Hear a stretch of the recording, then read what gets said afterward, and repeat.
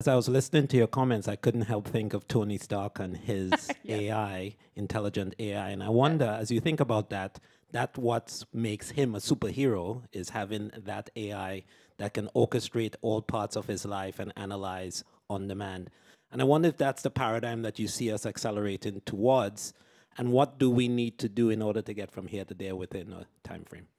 You bring up Jarvis, for those people that follow Marvel. I use Jarvis as an example. I think the future is more Jarvis, less Ready Player One. I don't want to be stuck in a VR headset in a container in a dystopic world.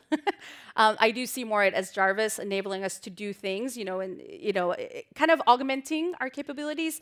My second book is actually called The Augmented Workforce, and it goes into how we're starting to augment humans with more technology. How do you start to prepare for that future? Once again, it's really early. But if you start to understand that eventually the physical world becomes where computing is going to live and where we're going to access that data layer that we can't really see right now, then you have to start to think about, how do my services change? How do my products change? Especially, and this is my biggest advice to everyone here, start to look at Gen Alpha. Gen Alpha are the kids of millennials. I'm an older millennial. I've got 3 Gen Alpha kids.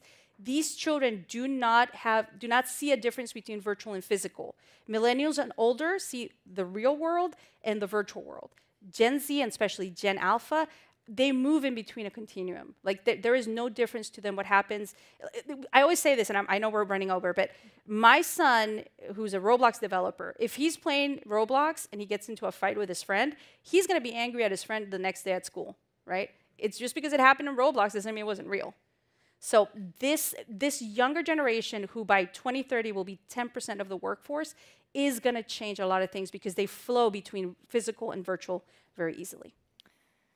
Well, I, for one, am looking forward to the future. Kathy, thank you so much for being here. Really appreciate it. Thank you.